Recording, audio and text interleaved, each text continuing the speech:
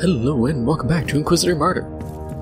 Last time we defeated a group of Black Legion on Nereus III who were trying to conduct a ritual of some sort to summon demons, of course, but the specifics are unknown. And now we have to go to another planet in the Nereus system and deal with that.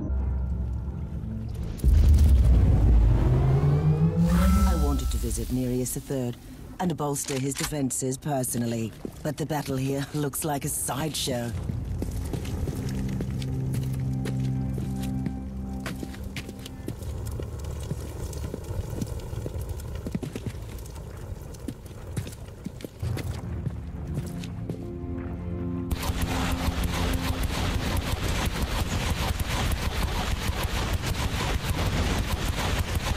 The thriving rogue trading trade in this besieged Voidport has nothing to do with your priorities.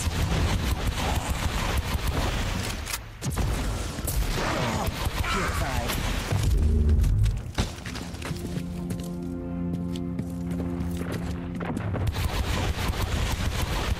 I haven't done one of these missions in a while. I always find it funny how it says like AA batteries, even though they're supposed to be artillery that are shelling the Voidport, so a minor thing of like, why didn't they rename it, but it's not that big a deal, honestly. I think they actually use the model of a terrain piece for the artillery, which is pretty cool. I recognize like this crane next to me as a... God, I can't remember what set it's from, but I know it's an actual terrain piece you can get. I found you guilty of heresy.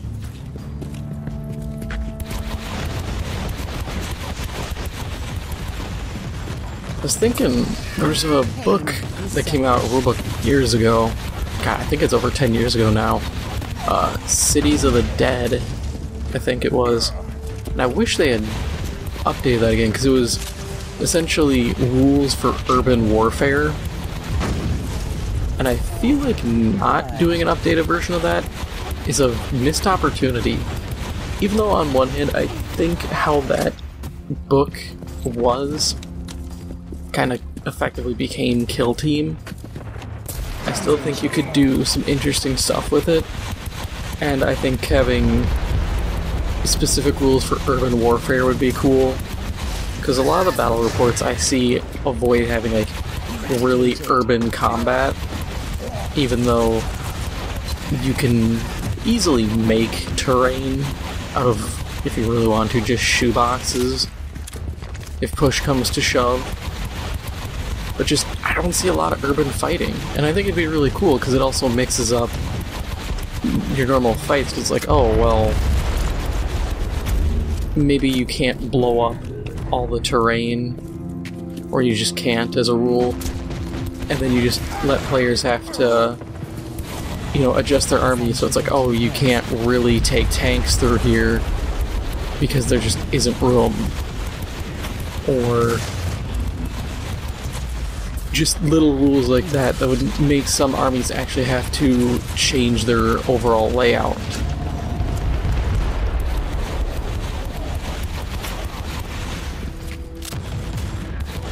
And then you could introduce rules for air vehicles in urban settings, and I think it'd just be fun.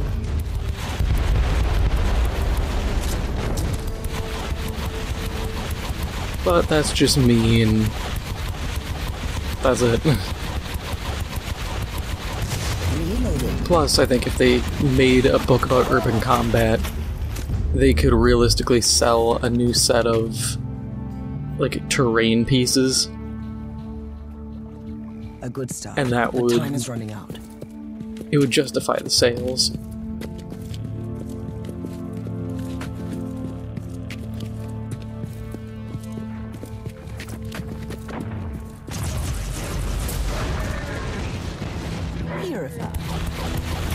Plus, I know there's like competitive. I mean, for a while there's been competitive 40K, but then you could do like urban combat competitive and have effectively like subgroups. And that would be interesting to see.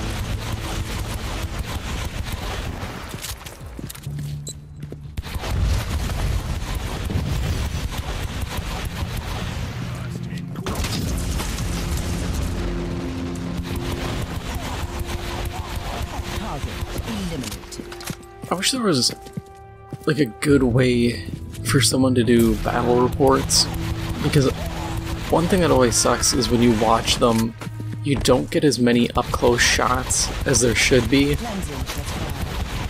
or they have to like stop and be like, okay, here's after a turn. And I think I just think it'd be cool for people to see more in between. And if the whole, like, and I had mentioned that a few episodes ago, the initiative idea, if that was a thing,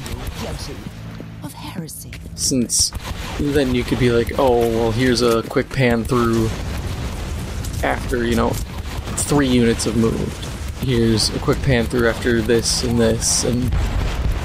it would be interesting.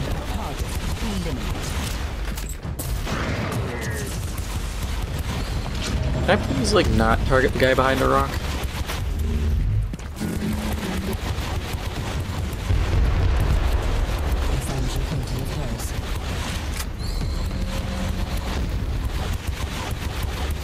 Plus, I'd like to see more terrain for more factions.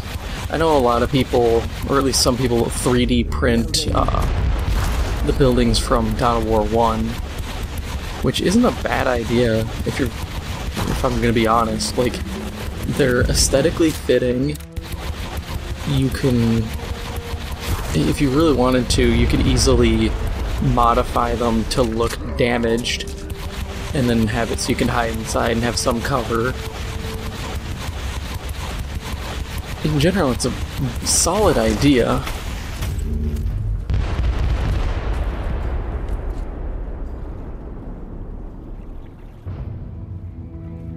Only one Black Legion battery left.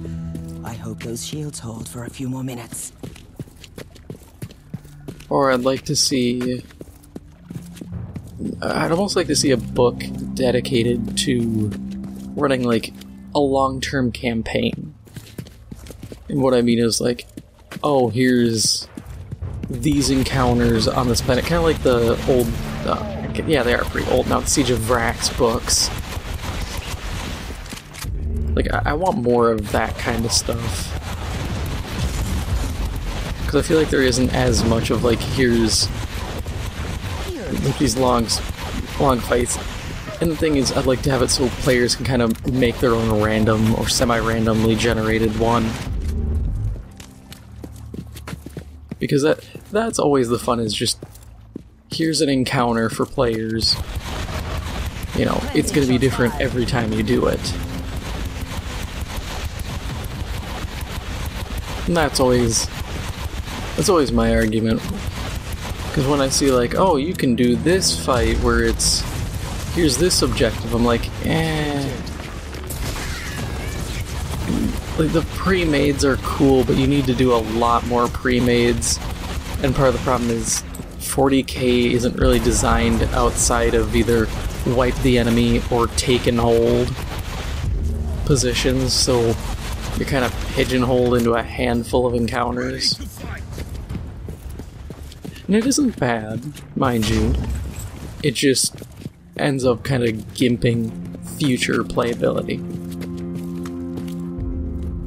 You know, you either have to buy a ton of armies and change them out for a new experience, or you're just kind of stuck.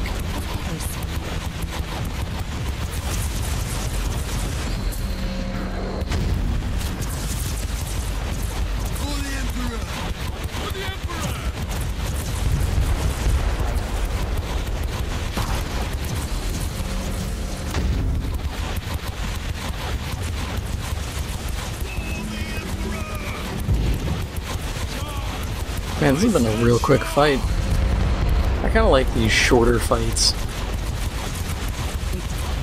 But it kind of sucks because then I'm trying to get an idea out, and then like the mission ends and I'm like, oh, I'm halfway through my thought. At your command. The Black Legion artillery has been eliminated. The Voidport is safe for now. I hope our rogue trader friends will be grateful, Captain.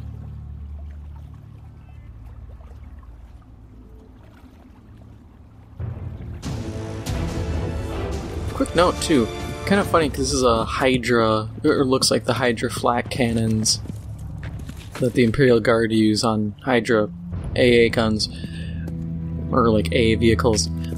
But if you actually had that as a mortar system, I think that'd be pretty good. Because you could fire one barrel, fire the next barrel, fire the third barrel, fire the fourth barrel, and this barrel, because I'm assuming you'd go bottom left, bottom right, top right. Or you could go bottom left, top right, bottom left, or bottom right, kind of going in clockwise. But either way, it would keep the barrel cooler than just rapid firing, which likely will cause your barrel to heat up and potentially explode, killing you. Because that's happened. People overfire mortars. But yeah, just a random thought. And that is all for now. If you enjoyed this episode, make sure to hit the like button. It helps out the channel a lot. And if you haven't already, make sure to hit the subscribe button. Thank you for watching, and I'll see you in the next one.